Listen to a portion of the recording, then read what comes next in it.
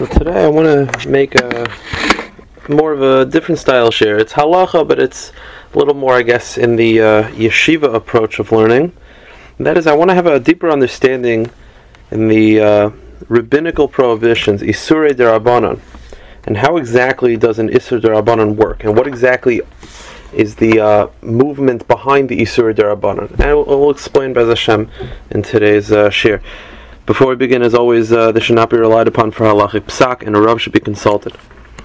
The Nesivos HaMishpat in Siman Reish Lamed Daled writes a very interesting halacha. He doesn't explain where he's coming from, but he writes that if someone does a rabbinic prohibition by accident, b'shogeg, he does not need to do anything in order to get kapara. Let me explain.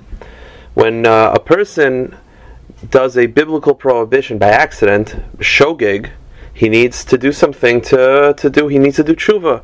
He needs to bring a carbon. He needs to bring a carbon chatas. Even though it was by accident, he still did something wrong. He still needs to do something to cleanse his neshama. He still needs to receive repentance. Says the Nesivos HaMishpat, when it comes to rabbinic prohibitions, that's not the case. Rabbinic prohibitions, if you do a rabbinic prohibition by accident, you do not need to receive kapara. An example would be, you have a burger and you're within the 6 hours and you have a cup of milk by accident, you forgot. That's only a rabbinic prohibition for reasons that we're not going to discuss right now. That's at most a rabbinic prohibition. So it says in the Nesivos, if you did it by accident, don't worry about it. You can move on. You don't have to say al chait. You can move on. So, what's the explanation for this? So Shimon Shkop in Shari Yosher Shal Aleph Perek Yud explains that the deeper understanding behind the opinion of the Nesivos is that the Nesivos understood that there's an inherent difference between biblical prohibitions and rabbinic prohibitions. Biblical prohibitions are what in the yeshiva world we call isurei chefza, meaning that when the Torah says not to eat something, it means that there's inherently spiritually something wrong with this item. This item is a poison on a spiritual level. Pig is a poison, and if you drink poison even by accident, you still need to go to the hospital. So therefore, if you do a biblical prohibition, even if it's by accident, you still need a kapara, you still need to do tshuva, you still need to fix it, because at the end of the day you have poison, your neshama still has poison in it. Understands the Nesivos that when it comes to rabbinic prohibitions, that's not the case. They're not isurei chefza. What they are is isurei gavra, meaning that when the Rabbanan say not to eat a certain item, the Rabbanan say not to eat wine that was touched by a non-Jew. In many cases, that's only rabbinic. If the Rabbanan say, let's say, not to eat this mixed item, it means that there's nothing inherently wrong with the food. There's nothing spiritually wrong with the food. The food is fine. On a biblical level, there's nothing wrong. There's no poison. There's no inherent poison with this food. So what's the prohibition?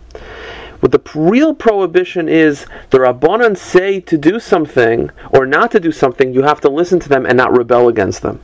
Meaning the deeper understanding is that when the Rabbanan create a prohibition, they're not actually inherently saying that there's something wrong with this food.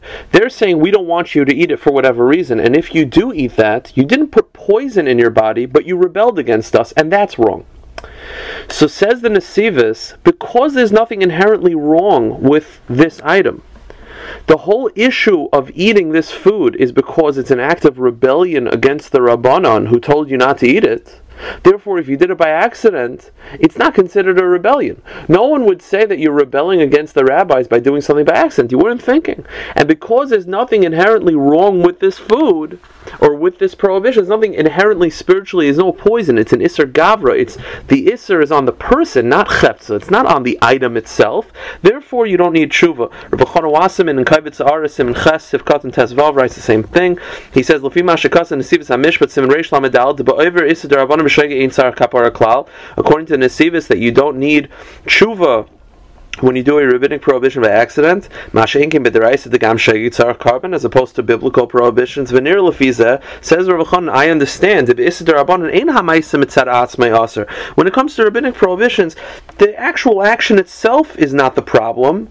The real issue is not the eating the food. That's not the real issue. Obviously, that's what you're not allowed to do. But the major understanding behind Isurei Derabanan is you can't rebel against the rabbis. And if they say not to do something, you have to listen to that. Not because there's something inherently wrong with the food, but because you have to listen to the Rabbanan.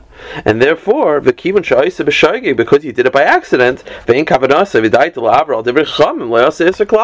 therefore, because you did it by accident, if you did it by accident, no one would call that an act of rebellion, and therefore you do not need tshuva. However, it should be noted that there were many achronim who disagree with the Nesivos. The Asam Derais and Klal Yud, and in his Sefer Beis HaOitzer, Chelik Aleph Siman Kuf Chav Beis disagrees. He says that rabbinic prohibitions could be Isuri Chefza, meaning there is something inherently wrong with that on a rabbinic level. There's a poison here, and even if you did it by accident, you need tshuva. The Brisker Rav on the Rambam, Hilchos Chametz U'Matzah, Perek Aleph Halacha also writes that.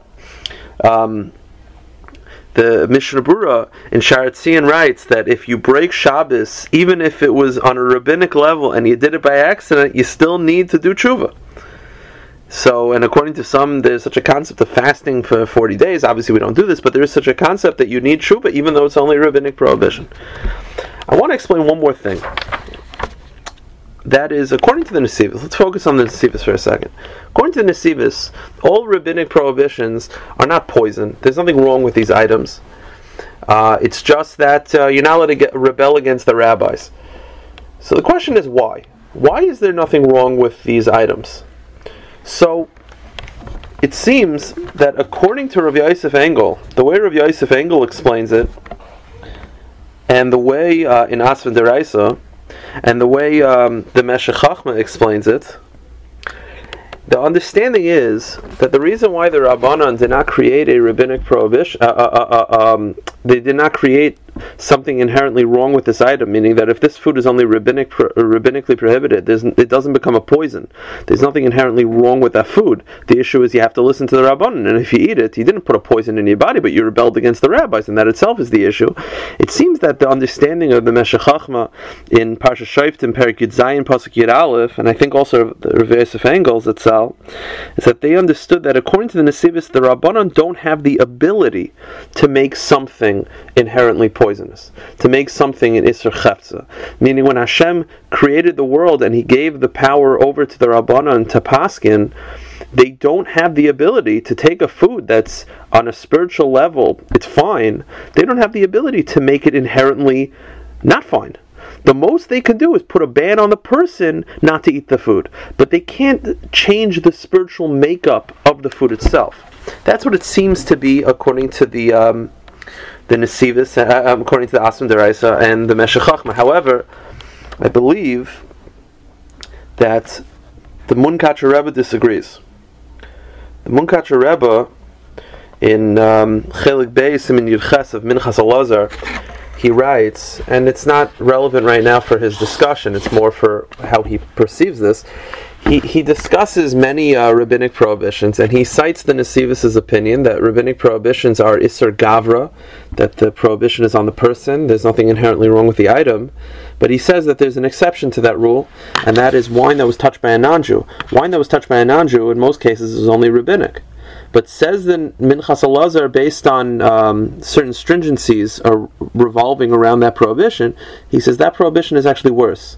And that prohibition is actually one of the rare cases where even the Nesivos would agree is in Isser Chefza. Meaning he says that even the Nesivos would agree that if you drink a cup of wine that was touched by a non-Jew, even the Nesivos would agree that that becomes an Isser Chefza, and you would need tshuva even if you did it by accident, because that wine, although it's only rabbinic, does become a poison. That's what the Minchas Elazar says.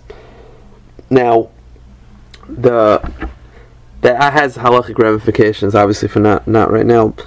But it's clearly, I don't believe that the Munkatcher Rebbe does not understand the Nesivos the same way that the Meshech Chachma does, because according to the Meshech Chachma, the reason why rabbinic prohibitions are not Isuri Chefza, that there's nothing, they don't become poisonous, is because the Rabbanan don't have the ability to do that.